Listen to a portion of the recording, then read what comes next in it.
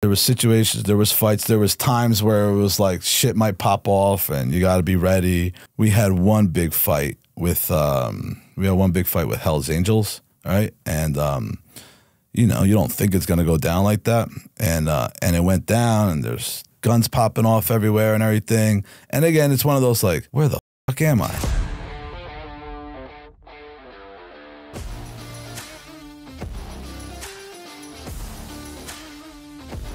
Welcome back to another episode of Locked In. I have Felipe Santos here with me today to share his story of his numerous run-ins with the law, struggles with addiction, his time as a 1% biker, and how he was able to turn it all around and create a successful life for himself. I need to give everyone that subscribes to our YouTube channel or follows us on Spotify and Apple and always leaves us a comment or a review, a big thank you. It really does a tremendous amount to push our show out to more people, and I wouldn't be here without you guys, and I'm never going to forget that.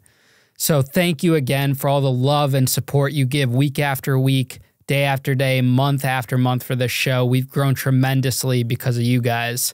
And remember, if you want to stay up to date on more information on the show, give me a follow at Ian_Bick on my Instagram. Now sit back, relax, and get ready to lock in with Felipe Santos. Phil, welcome to Locked In, man. It's a pleasure to have you here today. Thanks for having me, man. I really appreciate it. Of course. We connected on Instagram, yep. And you caught my attention when you're big jacked to the tattoos. That's always an interesting conversation when you have someone with the tattoos on. Yeah. Because, you know, this is a video-based podcast, so people get attracted to that and they see that, and it's always like a stopping point. Yeah. People get surprised when I have tattoos because I have the baby face, but my sleeves are covered. I was surprised when you had tattoos, so you're absolutely right. A lot of people are because they see me head up on TikTok, but then when they see like the full-length videos and they realize I have tattoos, they're always shocked. You put in the work. Yeah, because I don't really fit the part of like inmate or convict or whatever. But Phil, you have a pretty interesting story. I was doing a little bit of research, and from what you told me on Instagram, and you know, I'm looking forward to diving into it today. Cool, let's go. Let's do it. Where are you from? Where'd you grow up? Well, I was born in Newark, New Jersey, and I grew in the town next door, which is Harrison, but pretty much ran around in that area over there. Okay, and then like full family, mom, dad? Yeah, so my parents are Portuguese immigrants. It's a big Portuguese community in Newark in that section. So they came here, I believe, like in the early 70s, and then, you know, my mom worked and my dad worked all the time. I have no brothers and sisters. It was just me. Oh, you're an only child? Yeah. How is that? Well, it's interesting because, like, right, people who have brothers are like, that must have been nice, but it was really lonely, right? And the thing is, my mom worked all day and my dad worked all day. So, and back then, we're talking about the 80s and the 90s, you let your kids out all the time, right? And so I ran the streets. That's where I started getting into that. I started looking for older role models, and it was in front of we had a basketball courts in front, and that's who I tended to, like, you know, gravitate towards. There wasn't any other options, obviously, but that's it led me into that. What was the neighborhood like? It was like, you want to hear something funny, right? So, like, I didn't know how poor it was till I moved out. Mm-hmm. And it was like working class poor. Like, everybody had jobs. Everybody, you know, if you needed a car, if you needed sneakers. So we were fed. It wasn't nothing like that, but it was very urban. And there wasn't too many gangs involved or nothing like that, but it was definitely like a lot of my friends were in and out of jail all the time. So I knew that already. And so growing up, it was like, I can't wait to go to jail. Not that I want to, but just to say that I was in jail, which is crazy. Yeah, like a stripe. Yeah, like a stripe. Yeah, like they'll respect me more because I had no brothers or sisters. I had nobody to protect me. I had to protect myself. So it was always fight or flight. And I wasn't a big fighter. When I had to, I wouldn't look for it. So it was always kind of just like, what could I do to get an advantage? How would you compare like your financial situation to your friend's financial situation at that point? I mean, my parents, so they came. We lived in a 10 apartment building, right? Which my dad eventually owned. He bought it with my uncle. So they would look at it like, wow, you own the building, but there was a mortgage. He wasn't really making money, and he was living there and everything. Like, they were good. They were all right. My parents put me in private school. I started getting in trouble a lot, so they were like, let me put you in private school. And I think I actually got in more, it was Catholic school. I got in even more trouble because all the other bad kids were there. but it was very similar in the sense of like what our finances were compared to everybody else. How would your friends describe you if we had them here today? Back then or now? Yeah, back then. Back, a wise ass, a big fucking mouth. I should get punched in the fucking mouth. Teachers, everybody was just like, you're gonna be no good. You're gonna, and they were right. You know, like I was setting it up so that I didn't know that. Look, I couldn't stay still when I was, even now I can't stay still, right?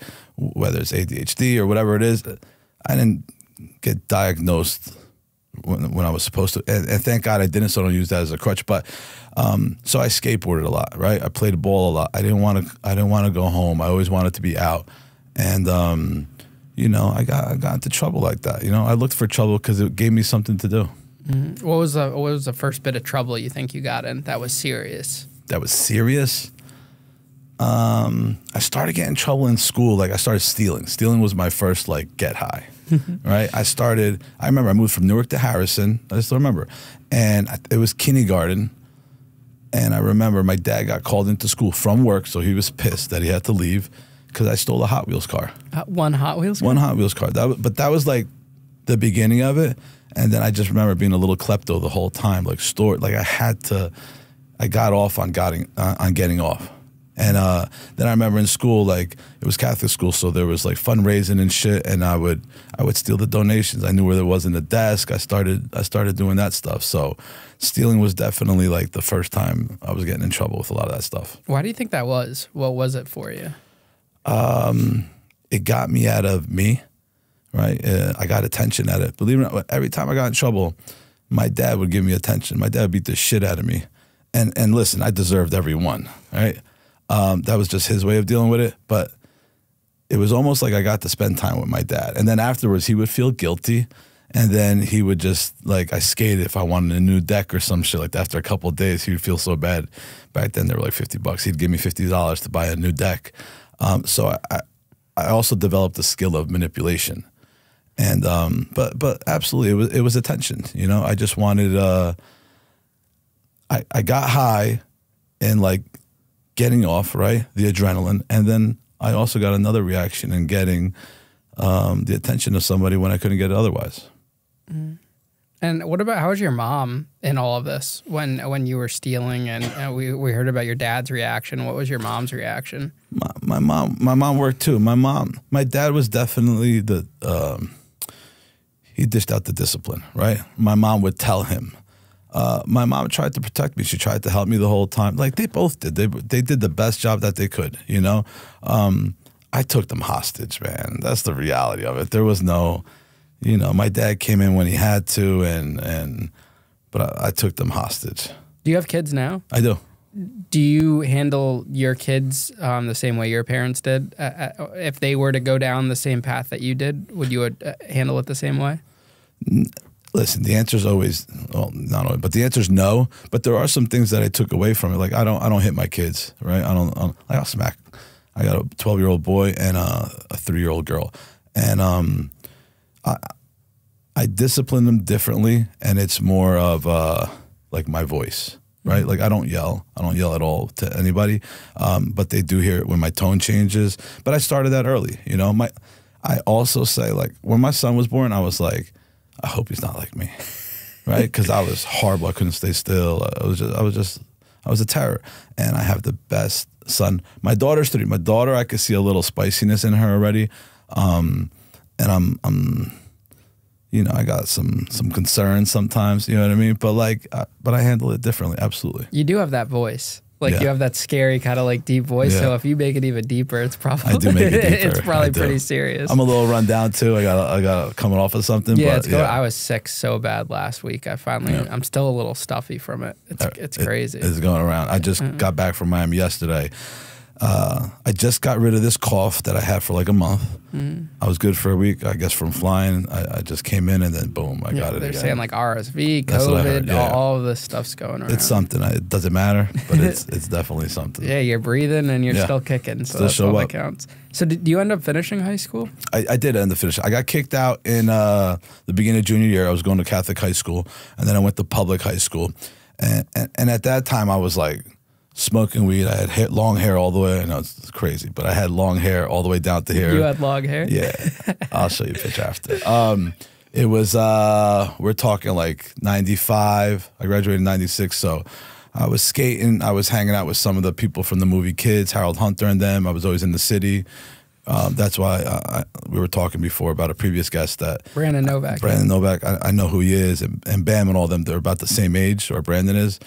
We would skate the Brooklyn banks. That's kind of where I was just smoking weed and drinking, just really chilling. I got kicked out, like I said. I went to public school in my hometown, and then I graduated, though. Would you ever send your kids to private school after you went through that? Because I went to private school, and I don't think I would send my kids to private school. I'm with you. You know what I mean? Like, listen, I know it's different now, so they say, right? But, like, there was a lot of nuns, and then in high school it was brothers, they called it.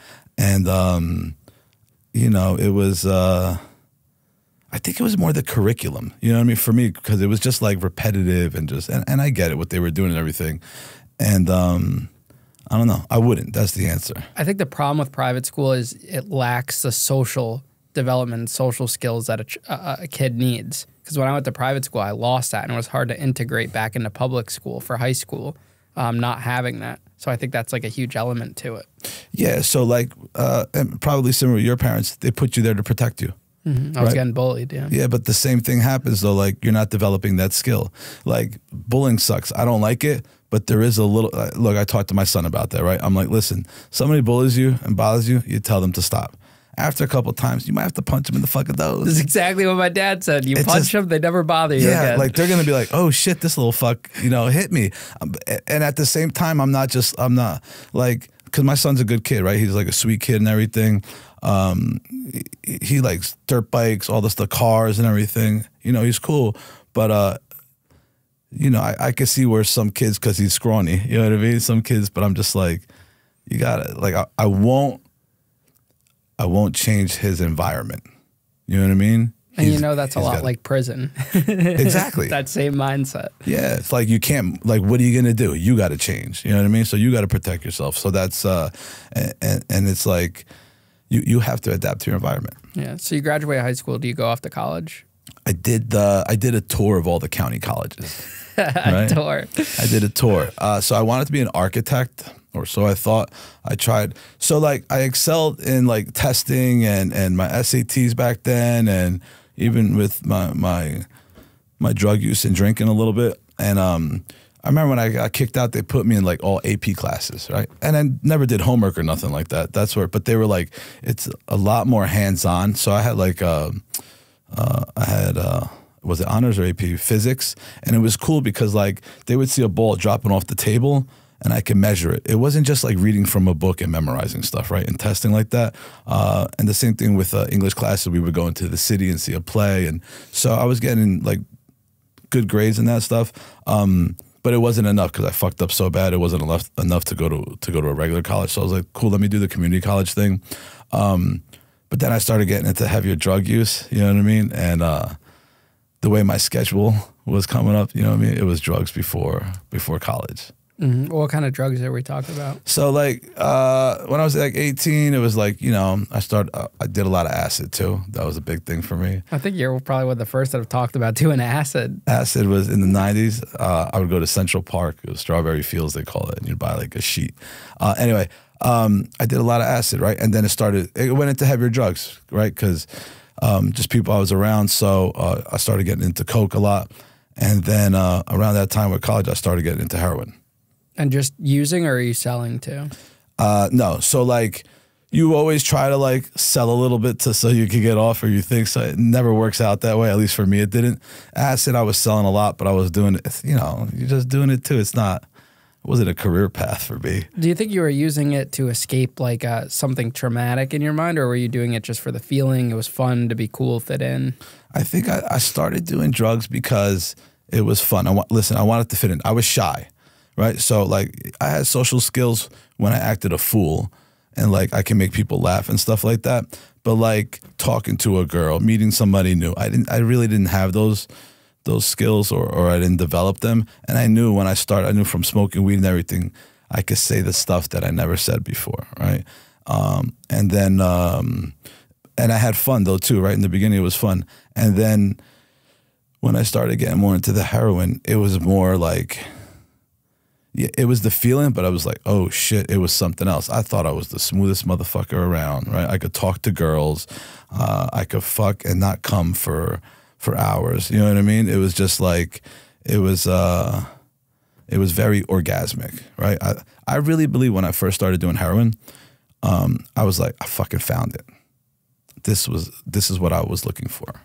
Yeah, I feel like a lot of people use drugs or liquor to get that type of feeling. And I mean, half is about escaping something, and the other half is once they try it and they find it, which is why there's like this very negative power and influencing with your friends in high school, like with drugs and liquor, because it just takes that one time to try it and you go down a bad path. Yeah, also in that time, remember in the 90s, it was like most of my idols were dying from heroin overdoses. So like I played the drums too when I was in bands, so like Kurt Cobain, heroin overdose. I think Shane from Blind Melon overdosed. And if they weren't, they were getting high too. Scott Weiland from Stone Temple Pilots was doing heroin. You know what I mean? Like, not that it was glamorized like that, but if the people I look up to are doing that, then obviously I should be doing it too. That's kind of how I was looking at it at the time. Did your parents have any inkling of your drug use? Not at first. Like they knew I fucked around. You know what I mean? Not at first. All of a sudden, when I first started doing heroin, by no coincidence, the bracelets started coming out, right? So I started getting locked up a lot. That's how they really started to find out. What's the first time you got locked up? The first time I got locked up, it was funny. I got locked up for, like I lost my license. So that was a bad sign already. And I'm just 18, right? I lost my license, so that. But like the first time I really got locked up and I went to county, I was coming back from the Bronx and we would buy our Coke there, right? We'd go to this apartment building up there, whatever. We bought Coke. And we were driving back into Newark, and there was a checkpoint, and it was me, my buddy, and another buddy, and they found it. So next thing you know, I end up in county jail, right? And it's the first time I need bail, right? All the other ones were just like ROR or something like that. So that's when they're really like, shit hit the fan that they knew I had a problem. Mm-hmm. And what do they say to you when that happens? Well, the first thing is like they put the house up as collateral to get me out, right? And like they were pissed. There was, you know what, like, I don't like they were pissed, you know what I mean? But like, I don't think they knew, and I don't think I knew how long of a road this was going to be. They were just like, let's get him out and let's figure it out. Yeah, good parents. Yeah. Listen, my parents were great. It's like pros and cons, you know what I mean? Did they enable me? Maybe if they cut it off, I would have got, you know, who's to say? But they were phenomenal parents. Were you working when you were in and out of college, hopping around? I was. I always had jobs, you know what I mean? Like I hustled, I did something. I stopped that. I ended up going to Lincoln Tech, which is for automotive because I liked cars. So I started, and you know, I started working in the auto industry. What else? I was a barista. I was like, You're a barista? Yeah, because you get tip money and shit. You know, I know. I didn't look like this at the time, right? But what else did I do? Some construction, some bullshit like that. Nothing really that held it together for a long time, you know? Yeah, so that was like late teens, early 20s? Yeah. And do you end up getting your college degree at all? No, never. Like I just hopped from one to the other. Like I learned. It was funny because I was like in an architecture class and I was already doing heroin and I went to go get heroin and I got beat.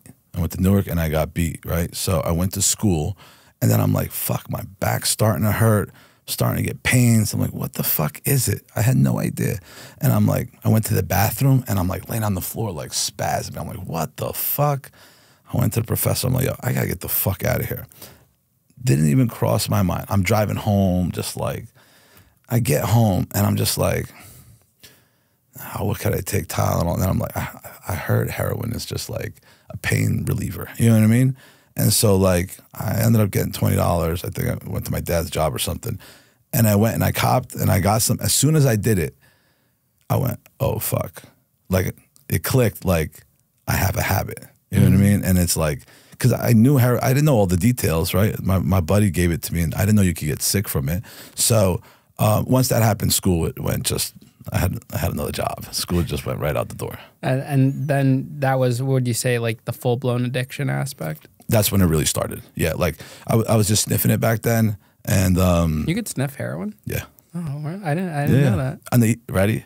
So on the East Coast, you can sniff heroin. On the West Coast, it's more like black tar. In Florida, because I've been there too, it's a mixture of both of them. But yeah, on the East Coast, you can sniff heroin. Okay. Is that safer than injecting it, or it doesn't? You know what? It's like Coke, right? So like you could sniff Coke, you could smoke Coke, and you could shoot Coke. It's the same thing with heroin, right? Okay. So you could sniff it, you could smoke it, and you could shoot it, and each one is a different level, right? As soon as it hits the bloodstream, once you do it intravenously, it's over. I mean, you could drink alcohol, you could shoot alcohol too. Okay, so what happens next? You're using, what are you doing to, I guess, make money aside from the odd jobs? What kind of trouble are you getting into? There's stealing involved always. You know what I mean? I'm like manipulating, scamming, robbing my parents, fucking blind all the time. You know, just when you're a drug addict, like full blown, like it doesn't matter. You're just like, not even one day. It's just one fix to the next.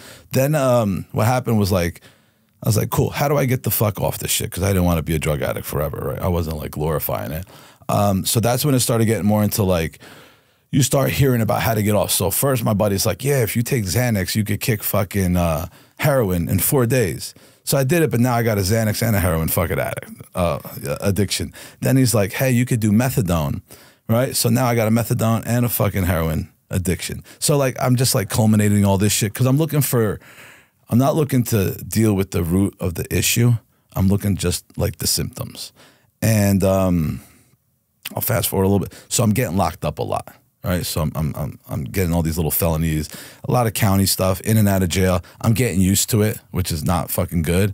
Then I start shooting it, and then it's just like, it's all fucking over. I'm like hanging out in the projects. You know, just I got no car. I'm not homeless because my parents always let me stay there, but I would stay more in the projects just because that's where all the drugs were than anything else. What do you think the root causes were? Now that, you know, you made it through to the other side and you look back on it? The root causes. I didn't know how to focus all this energy that I had. Right? I focused it on all the bad things. I didn't learn it, whatever.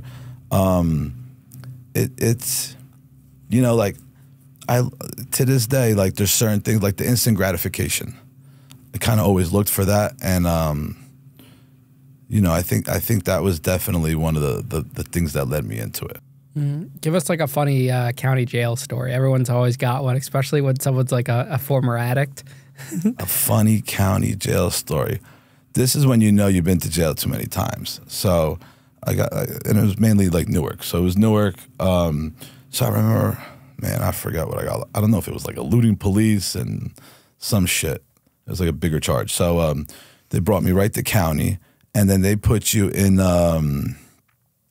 you know, it was the second floor there. It was like the med unit to watch over you, right? So that's where you get your pills and all that other shit. So then they're like, cool, they're going to send me to the, I forgot what it was, quarantine or some shit like that, 4th floor.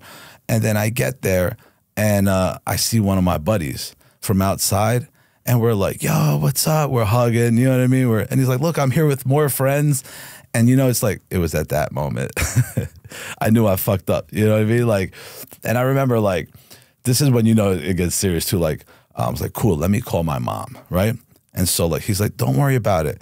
Use the phone right here. So I used the phone, and then these other gang members, it was their phone. You know what I mean? So it started to get a little, you know, it almost blew up. Like, it went away good, but, like, I didn't know the dynamics of jail that much. Like, I knew a little bit of it, do you know what I mean? But I didn't know, like, whose phone that was, whose toilet that was, especially when it was in a big quarantine unit like that.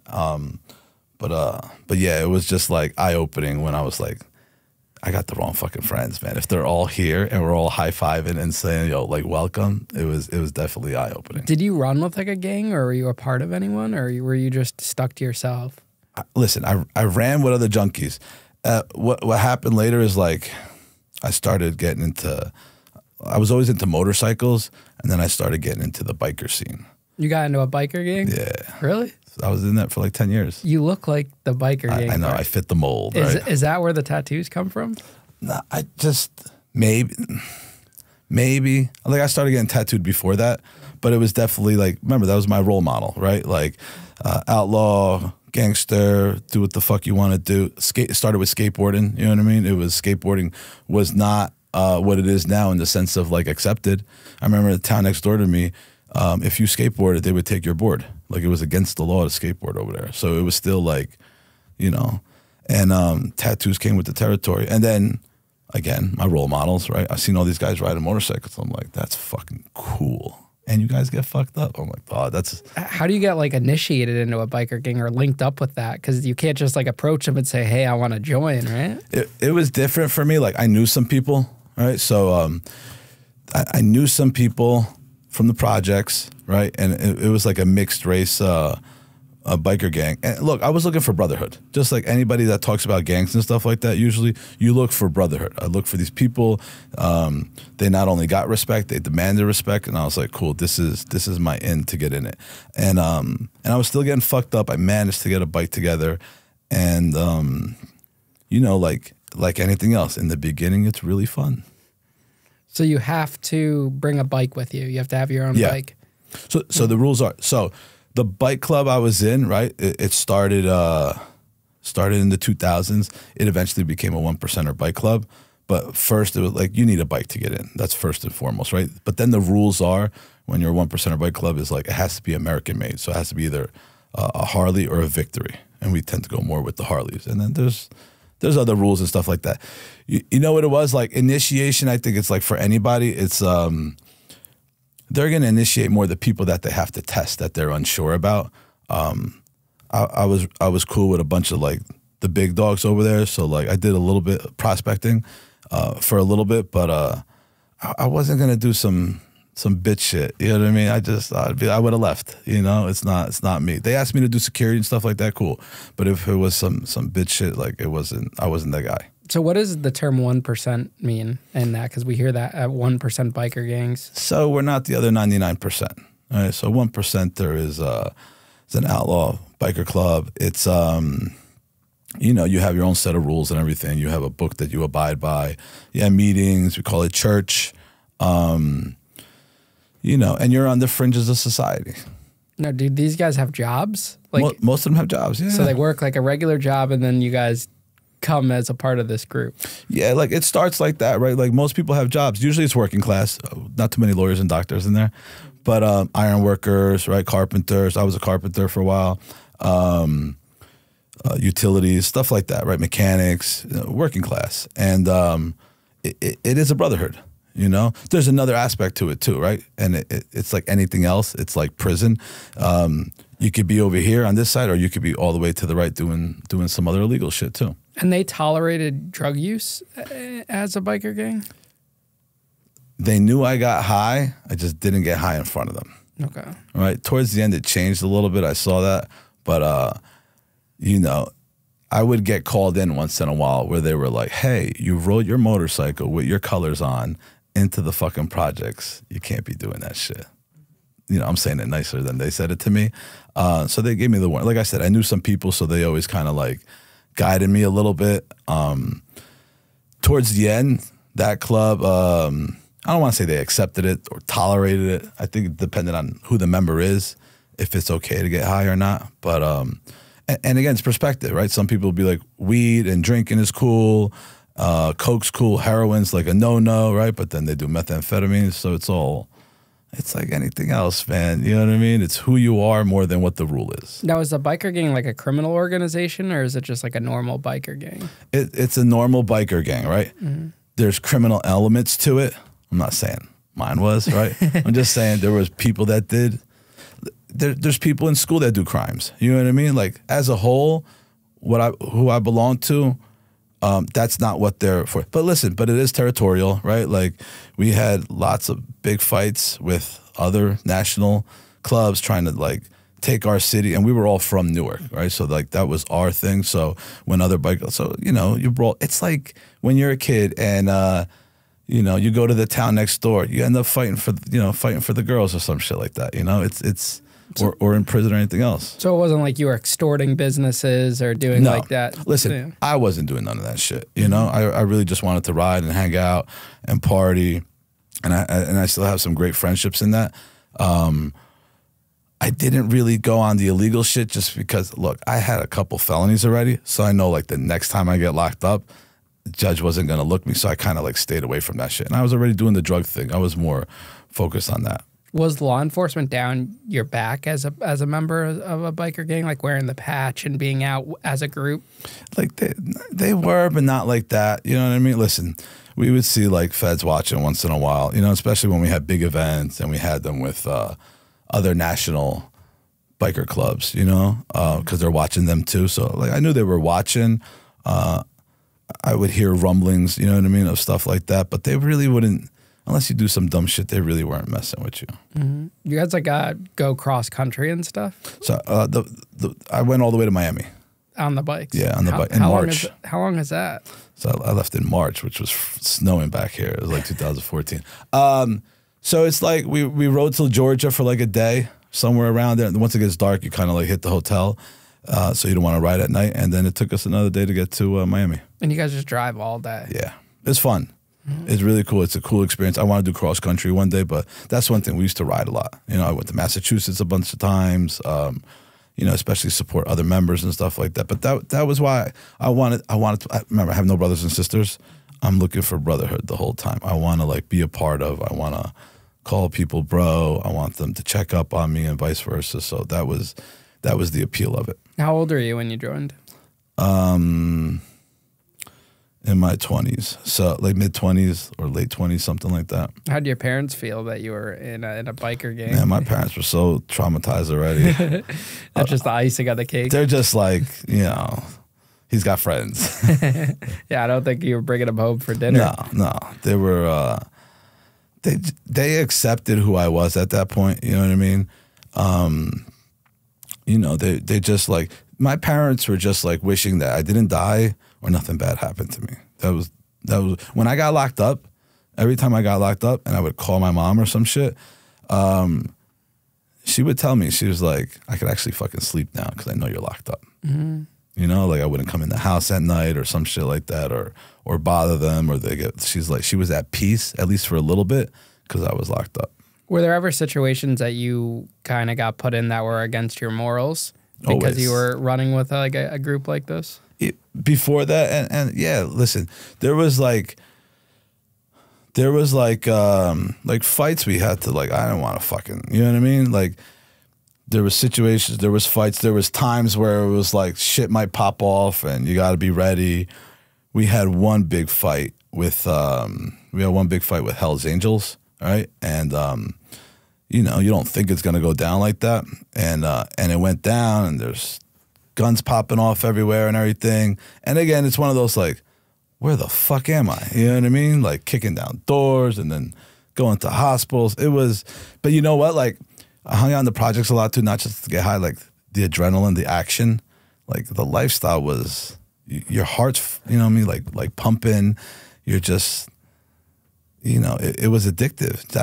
The lifestyle was probably more addictive than the drugs. It was like, in the moment, you just like fight or flight, right?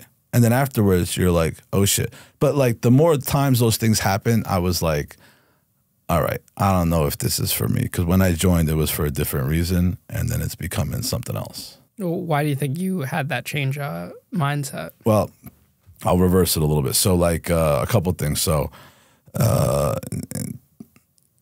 went to Florida to try to get clean in 2005.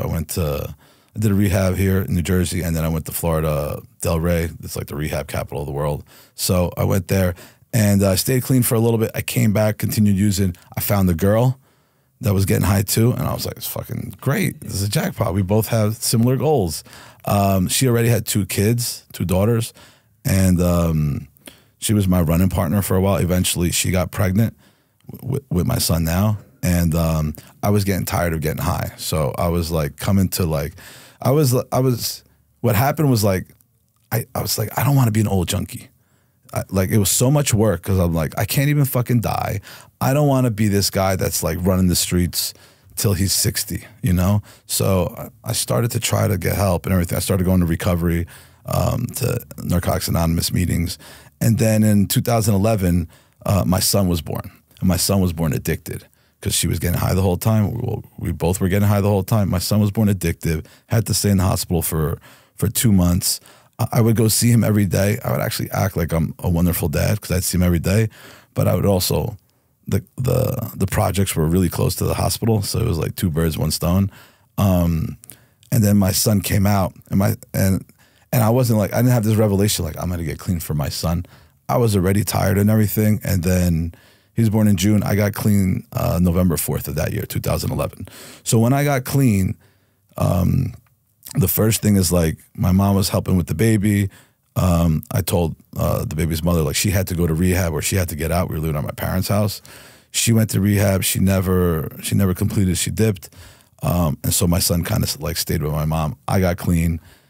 I'm going to meetings. And that's where I'm going back into like my perspective started to change on things, right? So I'm in this bike club. I'm hanging out and everything. And I don't find that much of a use for it anymore. You know, I got clean. I have a job. I became a union carpenter. Ended up getting full custody of my son. And so like I still have the camaraderie. I have a lot of friends in that bike club and other bike clubs too that I have. But because it started going a different direction too, first I wasn't okay with anybody telling me what to do. Really, like I wanted to belong, but I didn't want to like, you know, become the bitch. And so like my new ideals or morals were conflicting with the old ones. Mm-hmm. So when you said your son was born addicted, addictive, yeah. Was that the addicted. word? Addicted. Yeah. What does that mean? So she was shooting heroin still and doing Xanax and methadone. So when you have the fetus inside you, when they're born born addicted to. Same thing if somebody smokes crack all the time or does methamphetamines. But the thing with opiates is there's a withdrawal period of it. So the baby just can't come home with you. They have to stay in the NIC unit and they have to actually wean them off what they're on. Is child services getting involved at that point? 1,000,000%. Yeah. So as soon as it happens, the child doctors services. report it right away? Yep. Okay. So the thing was, I forgot exactly how it was, but like I manipulated something because I was the father, so they had no right to test me, but they tested her. So technically the baby could kind of like stay with me. It worked out where we brought the baby home, right? My son. And then within a few months, she made her decision to keep running, and I didn't. And so, do you think you should have been allowed to bring the child home? Yeah, because I don't think the other options are like my parents helped. You know what I mean? And they were there all the time, every day. So I do believe it was the best decision. And what are some of like the health ramifications he's facing now, if there are any? That's always up to, like, I don't see any. You know, he's a good kid. I think it's just like he knows my history. He's been to meetings with me and everything, so we talk openly in front of him. He understands the whole thing. He's 12. I don't feel guilty about it. Like, it's just like I'm not going to let that, you know, change my life. I'm in such a different part of my life where it's more positive and everything. We focus on that, and even with my son. So I don't think there's any ramifications of it. Are you worried he might fall down that path too?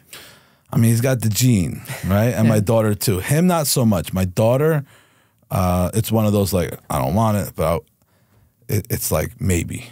You know, like I'm watching out more for her. How's that than him?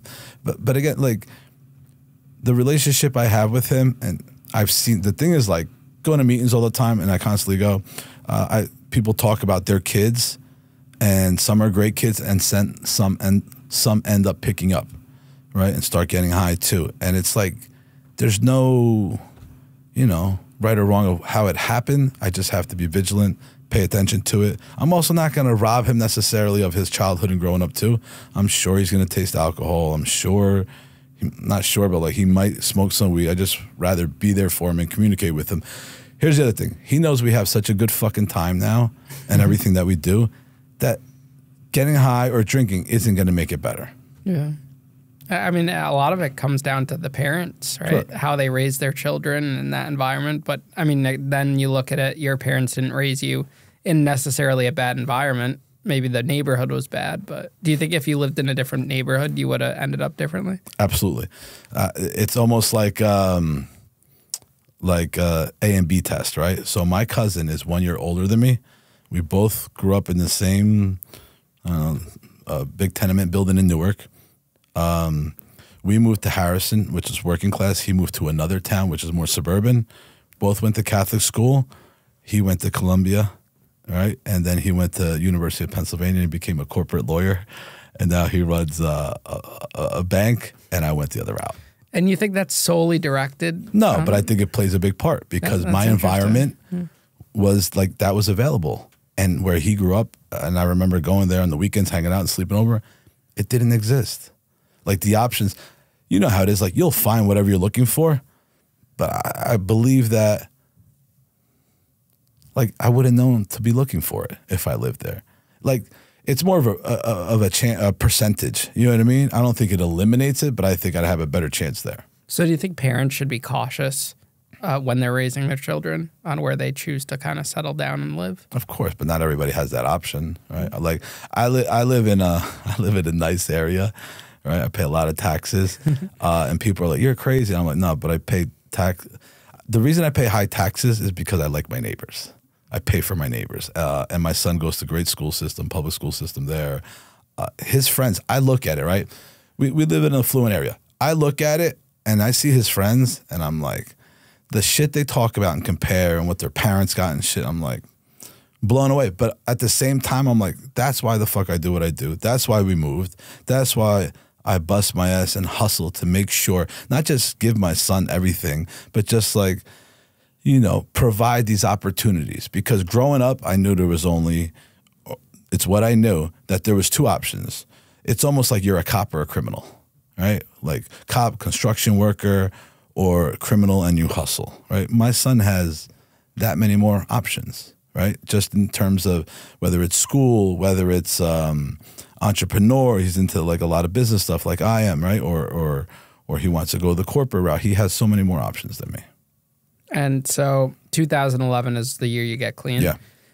Up until that point, how many times do you think you got arrested, and what was like your longest jail sentence? I did a lot of small little county bids.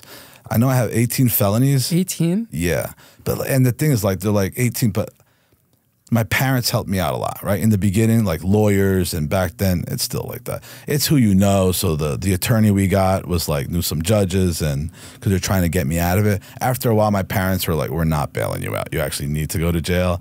And so, like, they started piling up arrests. I don't know.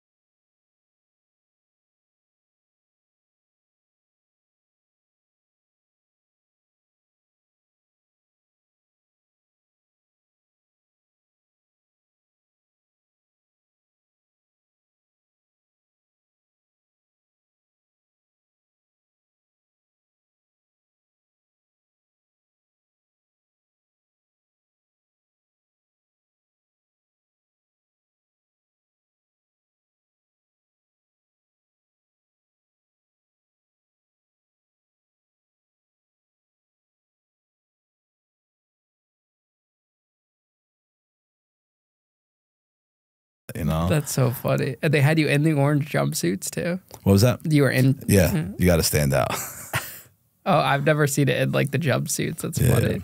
So, and is like the guard like in the truck or something, like by the road? Or? Yeah, there's like two usually, right? And so like they'd watch you. They develop a relationship just like anything else. They know your prison's a little different. You know what I mean? Because usually they have higher bids, anything over a year.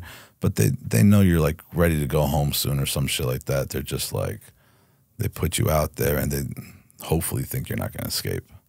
How many years of your life do you think you kind of wasted in and out of like odd jobs and drug use and whatnot? I understand the question. I wouldn't say wasted, right? Because like I don't have any regret. Like I learned so much during that time. Is it a requirement for me to be where I'm at now? Obviously, no. But I wouldn't change anything. Like I had to go through it to get to this side. How many years did, I guess, not wasted? How many years did it take up? Oh, I was getting high for like 2 decades. I got clean at 33, I think. 2 decades? Yeah, pretty 20 much. years. About, right? I think like 13, 14, I started getting high or drinking. Maybe a little bit before that, some point. And I was on heroin for 15 of those years, you know? So I was just like... When you reflect back on it, does it seem like a small amount of time? Like I reflect back on like going to prison and that, and it just feels like a lifetime ago and it happened fast. But when you're in the moment, it feels like it's dragging on forever. In the moment, like I said, like I thought I was going to be a fucking zombie forever. And I like whenever I caught a glimpse of clarity and I was like, what the fuck? Like, how did I get into this shit? So like I have 12 years clean. I've been getting high longer than I'm clean still. So once that flips, once I have that time, it becomes a little different. Does it seem long? Anybody who meets me now, they're just like, there's no way you have 18 felonies, or not that I brag about it, right? But when they kind of find out or some shit, there's no way you've done this, you did that. They're like blown away because I'm like the complete, total opposite person that I was. You know, it's weird because like the high school called me to go speak at the high school. And I was like, you sure? And I did it and it felt good, but I still second guess it sometimes, right? Because I'm just like, are you fucking positive? Like you guys fucking hated me, you know? And there's still some administration there and everything, and I understand. And then, you know, I was totally anti-cop and shit, you know? And then I have friends that are law enforcement, you know what I mean? That's just what happens. You know, so it's like a complete 180. Did you find it harder to rebuild a life at 33 when you decide to get clean? Like, was it harder then than it would have been like in your early 20s to get things on track, get a stable career, get a job, a family, all of that? I thought so at the time, right? I'm 33. And so like, I'm like, I fucked up, you know, like 18 to that's when I'm supposed to get my shit together, either go to college or get a career or something like that. And what happened was, again, like going into recovery and everything, I've seen other people get clean, get jobs, get cars, get girlfriends, have a life. And I'm like, if this motherfucker who's eating out of a trash can could do it, I could do it. Like that was my example. So it became easier just because I seen it in front of me. So like, I'll give you a little. So I got clean November 4th, 2011. I wasn't working. I made sure not to work because I really wanted to focus on my recovery and staying clean. And eventually I got into the Carpenters Union. My buddy who was clean and who was out of prison too, and who I identified with, was helping me. He was a foreman there. He got me in, and then you know, I busted my ass and I climbed, you know, as quickly as I could through there. And once I started doing that and started like getting my own apartment, getting my own car, you know what I mean? It wasn't like, oh shit, I came too late to the party, you know? It was like, all right, I could do this. What do you think are the biggest misconceptions about recovery in the world? So what's funny is like when I first got clean, it was frowned upon. It was like, well, drug use and recovery, right? People didn't understand it. Now, everybody knows somebody that's fucked up. So like I get DMs, I get phone calls, I get, please help these people. And you know, sometimes they think I could just put the fucking cape on. They're like, look at me, look how successful and everything I am. I'm gonna save you. And you know, the biggest misconception is like, you can't help somebody until they're ready to be helped. Like my parents tried, friends tried, everybody. I went to every rehab. I did some weird fucking procedures that I never heard of, you know what I mean, to get clean. And until I was ready to get clean, I couldn't get clean. What do you think that, like, how do we get someone to that point about being ready to get clean? Because sometimes it's too late for that person to be ready. Yeah. So what's like the intermediary to get that? So what we say is they need the gift of desperation. Okay. Right? Because when you're desperate or when your back's against the wall, that's when you get creative, or that's when other options that you never had in front of you pop up. So my gift, like the gift that was given to me of desperation, it's different for everybody. You'll hear like some people say like they hit a bottom, right? Rock bottom or this. The problem with a rock bottom is there's always other levels underneath it. The rock bottom for you is probably not the same as me. There's certain things that you won't do and certain things that maybe I would do. Mine was like I had a big hole, right? And I just like, I felt like I had no soul. I felt like I was just a body and everything. And so like I knew it for a while and I tried and I didn't want to live like that no more, you know? Because I hit all those other rock bottoms before. I've been to jail, right? I OD'd a couple times. I was revived. I had a son that was born addictive. Those are really easy for a lot of people. Like if my son was like that, I changed my life. If I ever got locked up, I changed my life. All those consequences didn't matter until I made the decision that, all right, enough's enough and I want to get clean. But it needs to be before the person dies from their addiction, you know? I know we say that they need to be desperate, but sometimes they can't get to that point of desperation before passing. Yes. It's tough, you know? It's tough.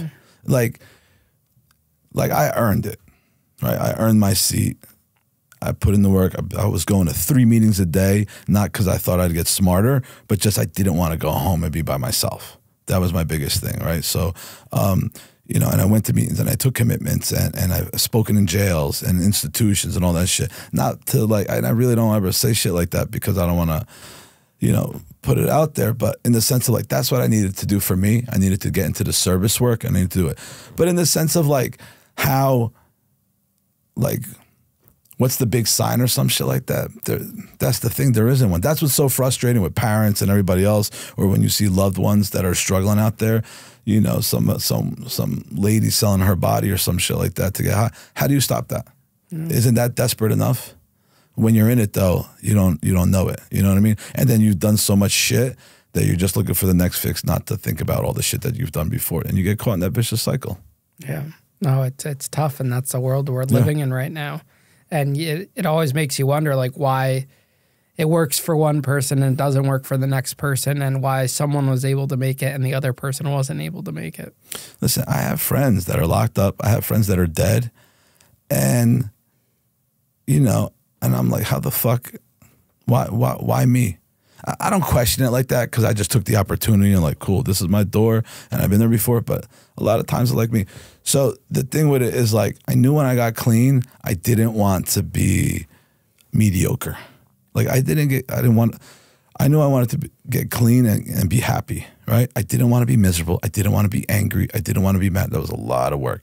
And if those were my conditions, I might as well still get high. So I knew I wanted to get clean. So I knew I wanted to change my perspective on my life. So I also knew I have this one opportunity, right? I got clean. What am I going to do with my life? And that's where it switched with me. So I started doing more personal development.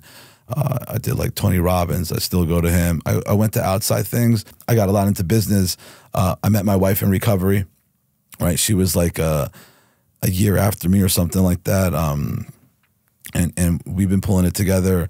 And just like, I wanted to be successful, not monetarily, but just like in life. I wanted to make sure like I'm taking advantage of this second chance. What's your life like now?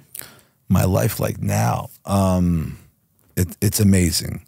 It really is. You know, I travel the world, whether it's business, vacation. The shit that I was looking for when I was a kid, the freedom to do whatever the fuck I wanted to do, I almost have it now. Like I'm pretty close and doing it the right way, which is just like incredible. You know, some people are like, hey, do you think you switched your, all the effort and everything you put into getting high into what you do now? I don't have the answer for that. I don't think it's exactly, but I do think like whatever I focused on back then is what I got, and whatever I focus on now is what I got. And look, I surround myself with positive people, solution-based people, people that are going to pick me up when I'm down. I don't need a cosign from anything else. So like I'm very selective of who's in my circle and who's around me. And I also want to make sure I go into other circles to just ever keep expanding that. What are takeaways you want people to learn from your story? Or even if your kids were watching this one day? What's crazy now is that like, I don't know if it's a movement or some shit. I'm starting to see that like being clean, not getting high, not drinking, it's like a superpower, right? When I was growing up, it was like, okay, it's cool to drink, it's cool to get high, like the artists were doing it and everything. Like I'm starting to see that movement, and obviously it's because I'm clean too, but like it is. I have this clarity, I have this superpower where I could see shit where it's not cloudy or nothing like that. And I have more fucking fun now than I would have had getting high at my best time. Yeah. And that's why it's important for people to hear that, so they know, like they can look at the people that are having fun and know that, like I'll put it like this, a lot of people comment on my stuff and like I'll read some of the comments where it's like, it's cool that you've been able to take prison and turn it into something like this. So it kind of shows that there's another life outside of that, like outside of that situation that could be born from it. And it gives people, like, it shows that there's something better. Yeah, like I said, like I didn't get clean to just not do drugs. Like I was like, if I'm gonna get clean, I really want to be fucking happy. I really want to do shit, and I want to like, not like I want to go here, because it's still like part of that 1% club, the biker club, part of this, part of that. It's still like, how far could I go, right? And that's where I'm at now in my life, which is like, cool, I've done this, I've hit this milestone, we have these businesses, we're financially successful and everything. What else could I do? How far could I go? And I also believe, like, I didn't sign up for it, but I believe I am an example, right? I believe that people could look to me, and I get a lot of DMs like that. They're like, yo, keep going. Somebody from high school that I barely remember who it is, she's like, hey, you probably don't remember me, but your story helped me, and I was showing this to somebody else who's struggling. Right, so by me being successful and proving it and doing it, helps somebody down the line. Right, if it helps just one person, I'm blown away. Were you able to just walk away from the 1% biker club? No. So you're still a part of it, or no? I'm not. I'm not. So I retired. What do you mean you retired? So if you can't walk away, did you get kicked out, or are you out the lamb? There's different ones, right? So like I did 10 years. Okay. Right, so that was my 10 years, and we came to an agreement to leave. Yeah. I'm still friends with them. Like once you get in, it's hard to just walk, right? Well, no, because it's like anything else. If you keep the door open, then they're gonna come in, get out, come in. Like it doesn't make sense. You know what I mean? So like, we don't make it easy to come in, and we don't make it easy for you to go out. Like you gotta make your decision. Again, like I came in a different way where like I knew a lot of the top dogs and I was cool with them. The funny thing is, one of them was the national president, right, for the several chapters that we have. And he left too, right? And he's a fucking motivational speaker now. Really? Yeah.